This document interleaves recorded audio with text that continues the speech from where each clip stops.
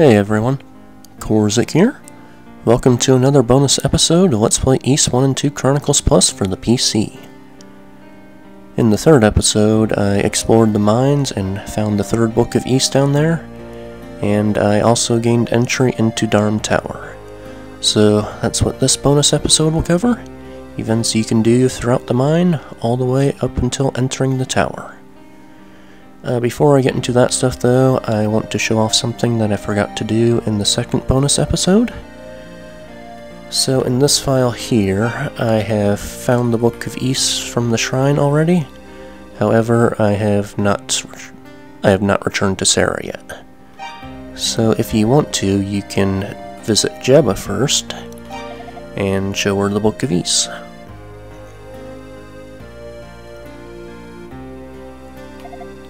She says, "The wheel of fate has begun turning again." And then we're shooed off to Sarah. So, to get this dialogue from Jebba, you can't have learned of Sarah's murder yet. You need to have done this right after finding the Book of Ys from the shrine, but before you learn of Sarah's murder. If you already learned of Sarah's murder, then that stuff takes priority, and you don't get to see this dialogue. Another thing I want to mention is, on this close-up screen here, we can speak with Jebba and Fina, obviously. However, if you touch Fina's sprite instead, you get this close-up portrait. And in this case, she actually says something different than what she says on the other screen. Now, when Fina's back inside later, after you talk with her on the pier, in that case she says the same thing no matter which way you talk to her, but here she has something new to say. Jebba is letting her stay here as long as she needs to, and she would like it if we came and visited from time to time. So that's just the game's way of telling you to make sure to check in on Fina and Jebba every so often. Okay, with that out of the way, I will load up this file here. This file here has already explored the mine a little bit. I have found the Rototree seed already, and I have also found Ys Harmonica. I have eaten the Rototree seed already, so I am able to speak with the Rototrees, but because I have not returned Ys Harmonica, the trees will now say something different. So let's check that out.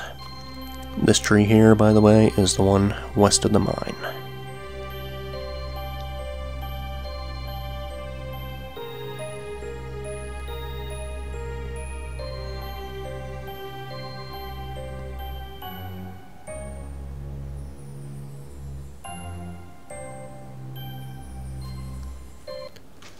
So, it might not be clear, but the trees are actually asleep at this point. They're speaking in fragments, and yeah, they are asleep, and they awaken once Rhea has her harmonica back, once she plays that little tune on it, and then they speak more coherently.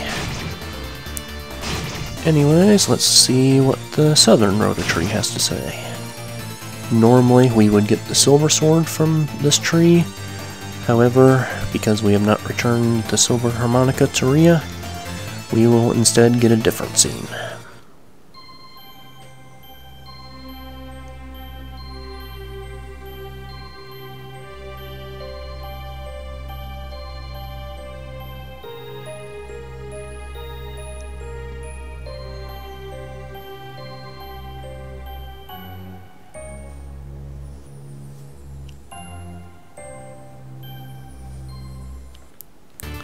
So there, the game kind of tries to disguise just exactly what's being said. The fragmented bits are Black Pearl and Claria, and also Despair, but you could probably figure that one out for yourself. Anyways, if you want to, this little passage up here, if you follow that, there is this locked chest over here. It contains the greatest treasure in the game, a piece of paper. All joking aside, though, the piece of paper is written in an unreadable language. Now, you might think that you could take it to Jeva and have her translate it like you do with the books Ys. However, you would be wrong.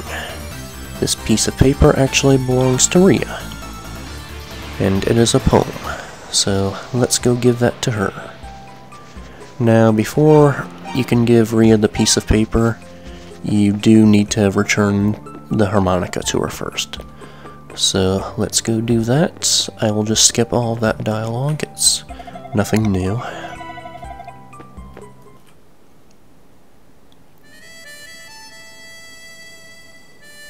And I guess I could skip this scene, but there's really not much point. The game still makes you sit through the tune anyways.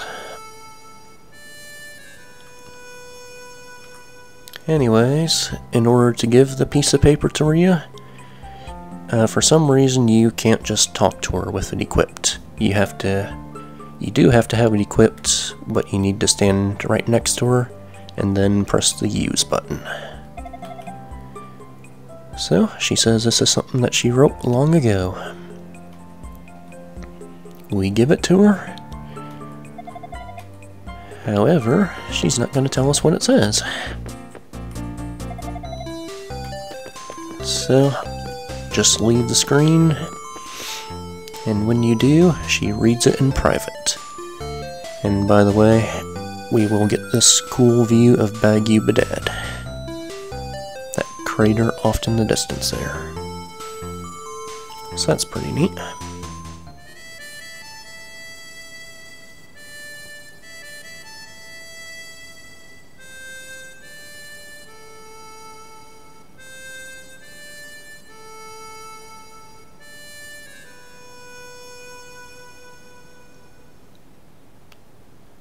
So, it seems like Rhea has had some sorrowful stuff happen to her in the past that she's kind of lamenting over, but there is still hope, so.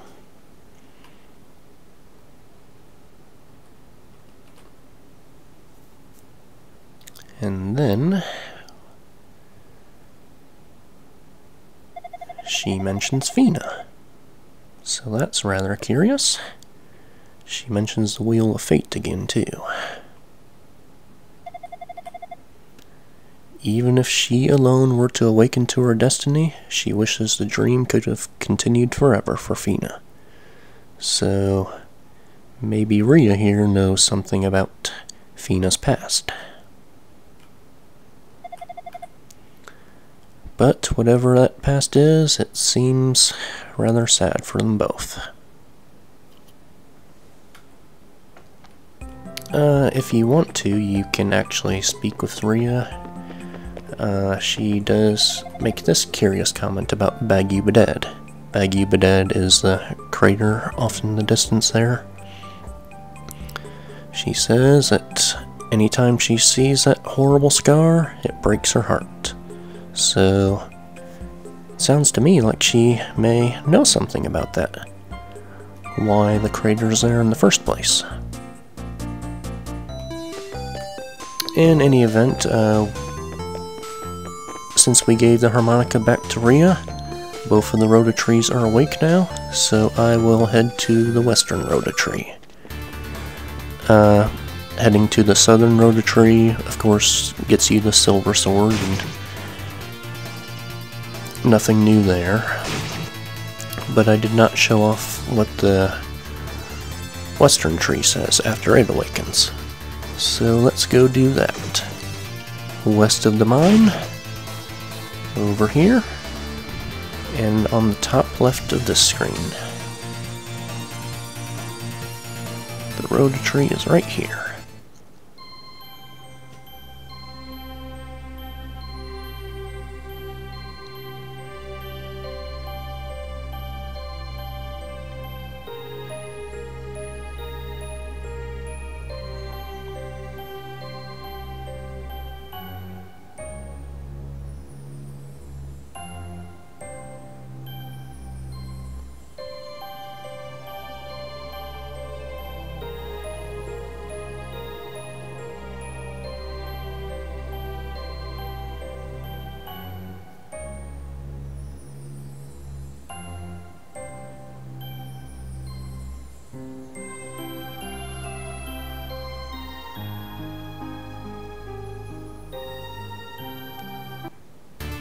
So, it would seem that the goddesses created the Rototrees long ago.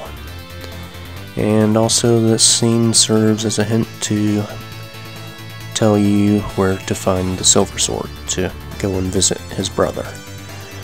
You only get that part of the dialogue if you don't have it yet. If you already have the Silver Sword, then that dialogue will be omitted. Anyways, let's load up this file.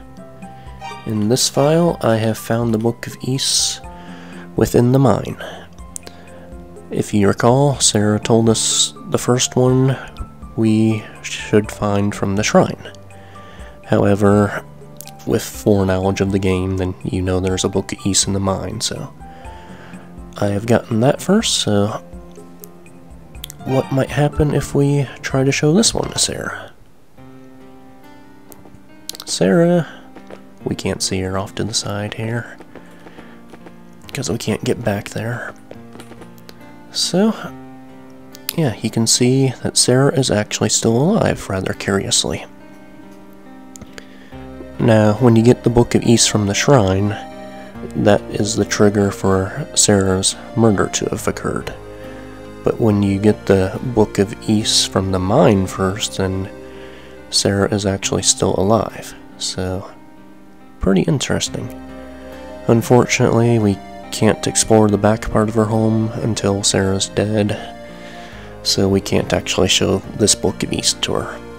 I do wonder what she'd say about it, but no such luck, unfortunately.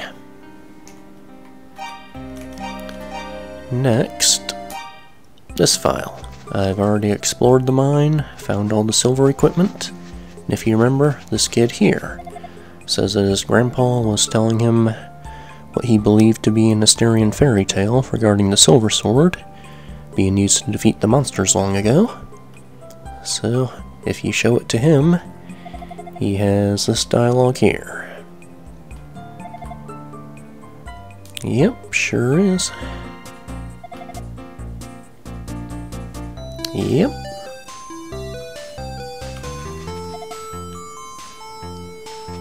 You can also show the Silver Sword to the weapons dealer. I believe you need it equipped in order for him to comment on it.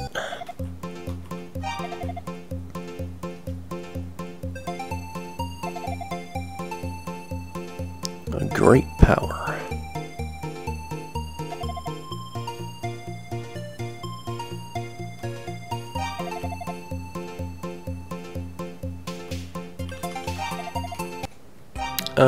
If for some reason you want to buy the Tower from the weapons dealer, then you will need to have the Silver Sword unequipped. Because with the Silver Sword equipped, he will never mention that the Tower is back in stock. He'll just make those comments about the Silver Sword instead. So if you want to buy the Tower from him for whatever reason, then yeah, make sure not to have the Silver Sword equipped. Anyways, we also found the silver armor in the mine. Let's show it to the armor dealer.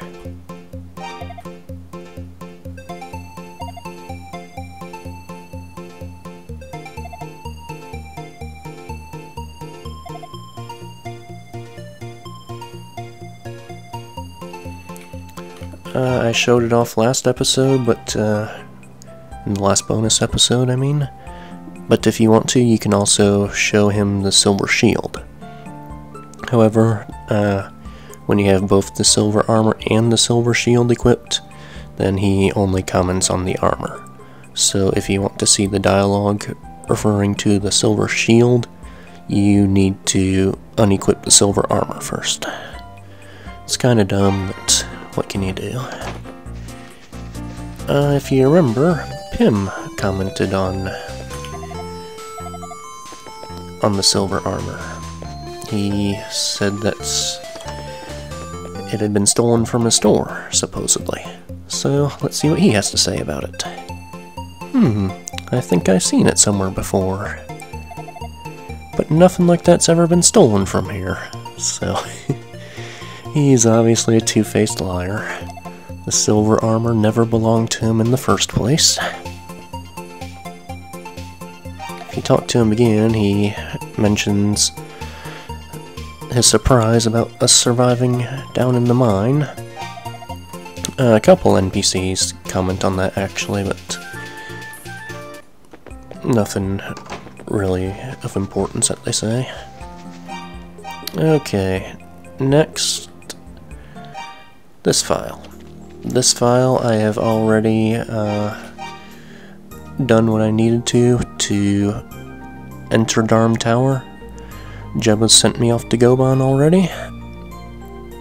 But if you want to, you can choose to inform Sloth that you're heading to Darm Tower. Before that though, these Pickards off to the side here. If you remember, at the beginning of the game, there was only 2 or 3 of them in the pen, and now there is quite a few more. So the way that works is, initially, there can be anywhere from 2 to 4 Pickards, I believe, and as you level up, 1 Pickard gets added to the pen for each level. It can vary how many Pickards there are exactly, but at level 10, I believe there is a maximum of 13, maybe 14, but I can't remember for certain. So that's rather curious that they continue breeding throughout the whole game. Anyways, let's go talk with Sloth. We are heading to Darm Tower.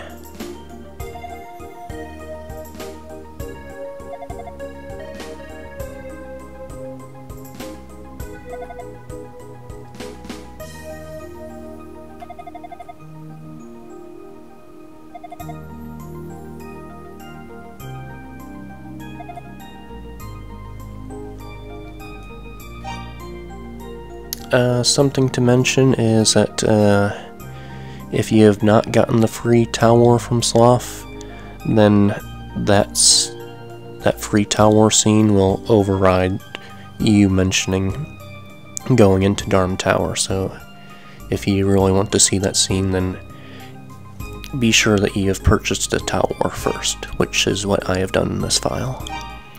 And speaking of that free tower scene, I learned that there is actually 2 sets of dialogue for that.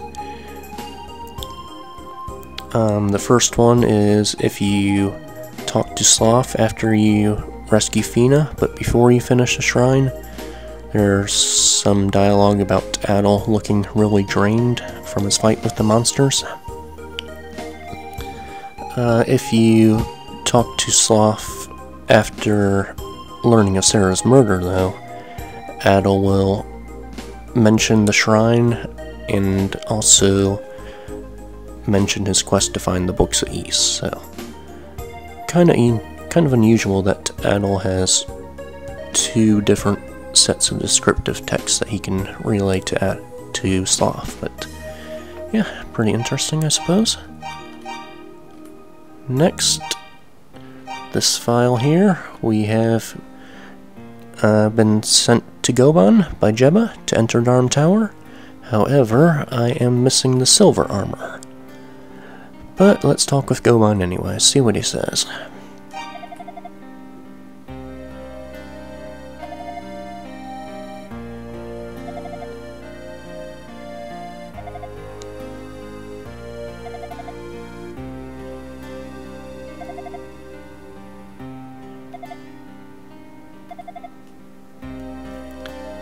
I probably won't be a match for the monsters in there with my equipment. And then he mentions this about Sarah and the legendary brave soul. Maybe she didn't get it right after all.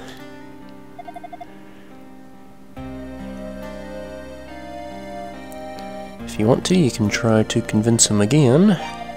However, he's like, nope, just save us both the trouble. You are not getting in there. Now, he does say that the monsters in there are far too tough for us. However, to even get this dialogue from him, you need to have defeated Vagolian, the bat boss in the mine, without the full set of silver equipment. On Nightmare, that is no easy task. However, apparently that's still not enough to convince him. He says, nope, they're still too tough for you. You won't stand a chance. So he doesn't mention the silver equipment specifically in this case. However, he does basically indicate that your equipment is not good enough. And so if you do not have the full set of silver equipment, then that is your cue to go and find the rest of it, and then speak to him again. Okay, next I am going to head to Zepik Village, because there is an NPC there who normally doesn't say much of anything. He is usually asleep. However, by the time Jeva sends you off to Goban to enter Darm Tower, he will actually say something. This, I believe, is the only time that he ever does. This guy here on the pier that's fishing, he says, "Fish from the heavens." I don't know if this is an accurate translation or not. I don't believe it is, because, well, Falcom is rather notorious for their bad English. So, in the Japanese version of this game, for instance, the heal potion, it is romanized as heal portion. And in Ys 2, there is a dungeon called the Shrine of Solomon. However, Falcom romanized it as the Shrine of Salmon. So, this comment here, I believe, refers to that really botched romanization. Fish from the heavens. Anyways, this is the only time he will ever speak. Any other time, he'll just be like, zzz, not say anything. So that's pretty cool that he does actually speak, but you probably won't ever find that out on your own. Okay, lastly, this file here, we are ready to enter Darm Tower, and this time I've also got a wing with me. I am totally prepared. So let's go talk to Goban.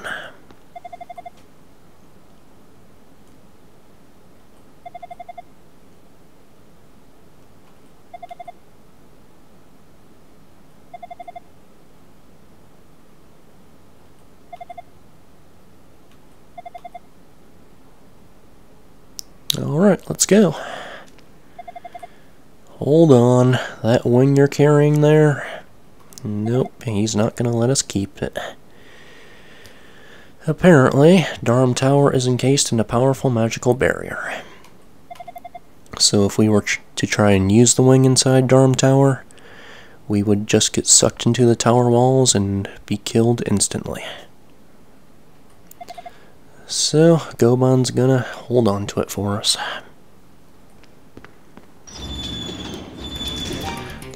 Now, to be honest, I think that little dialogue there is just the developer's way of saying that there is a bug when you try to use the wing inside the tower. Because if you remember, Goban said that you'd just be sucked inside the walls.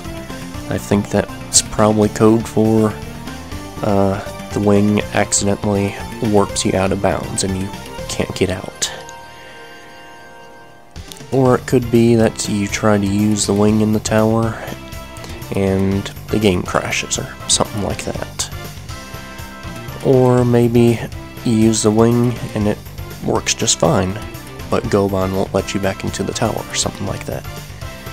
Either way, I think it's kind of odd that they single it out, that they specifically don't want you having a wing, but yeah, that's the case, and you get it taken away from you. In any event, that is all I have for you guys today. I hope you enjoyed. Thank you for watching.